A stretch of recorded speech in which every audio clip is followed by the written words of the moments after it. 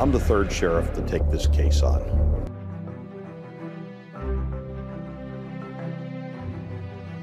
The thought of her mom never having an answer of who did that to her daughter. I wouldn't wish this on even my worst enemy.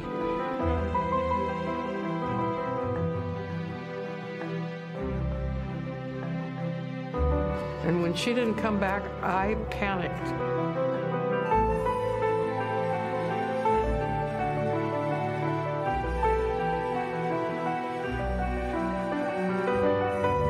She would not have just gone off and gone someplace without telling me. Period. She wouldn't.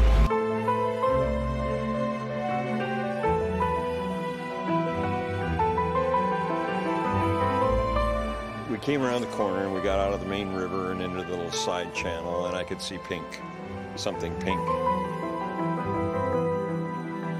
When you lifted her out of the water as a father, did you say anything to her?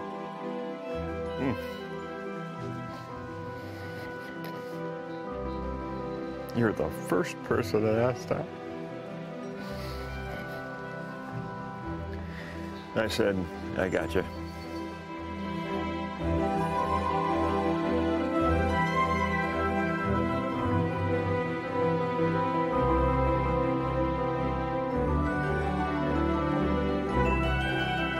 I don't think I ever believed, ever, that they would catch the guy.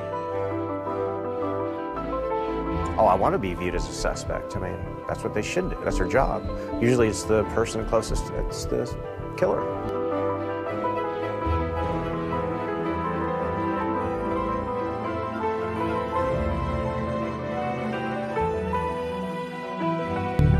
It could have been anyone. And everywhere we went could have been the person that did this to Mandy.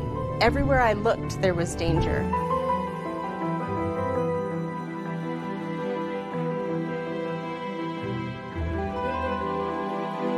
In the 80s, it wasn't a typical type of crime scene evidence that was collected or even thought about necessarily.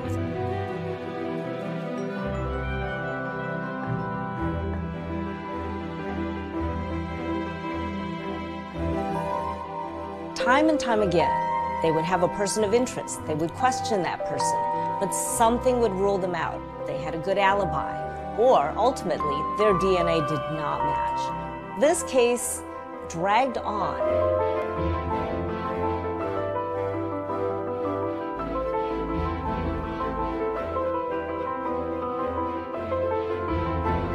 And I just said that I knew that it was Tim Bass. Why did you say Tim Bass? I thought it was Tim Bass because of the experiences that I had had with him in the past. Disturbing experience. Very disturbing, yes.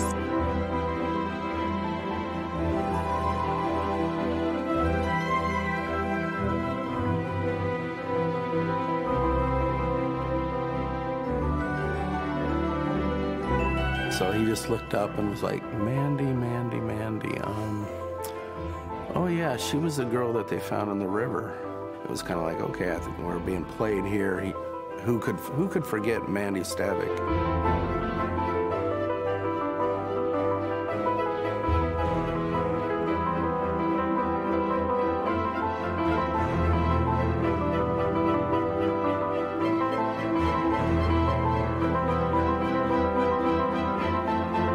I wasn't really gonna take no for an answer. I'm gonna find something. I'm gonna get you something.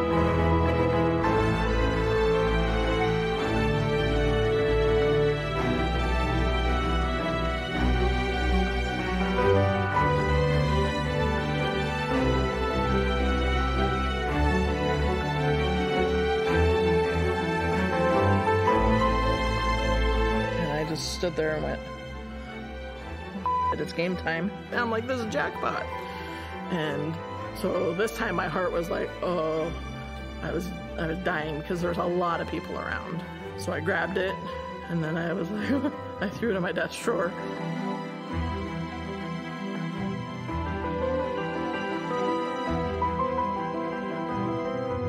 And Katie from the crime lab says, Kevin, we've got a match.